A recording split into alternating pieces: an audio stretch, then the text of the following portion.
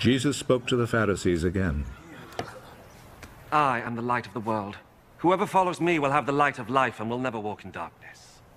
Now you are testifying on your own behalf. What you say proves nothing! No. Even though I do testify on my own behalf, what I say is true.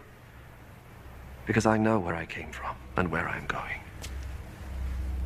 You do not know where I came from or where I'm going. You make judgments in a purely human way. I pass judgment on no one. But if I were to do so, my judgment would be true. Because I am not alone in this. The Father who sent me is with me. It is written in your law that when two witnesses agree, what they say is true.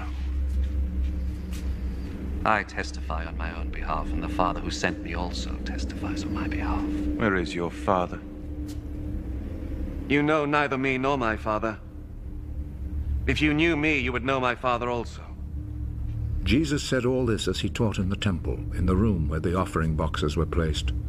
And no one arrested him, because his hour had not come. I will go away, you will look for me. But you will die in your sins. You cannot go where I am going. He says that we cannot go where he is going. Does this mean that he will kill himself? You belong to this world here below, but I come from above. You are from this world, but I am not from this world. That is why I told you that you will die in your sins. And you will die in your sins if you do not believe that I am who I am.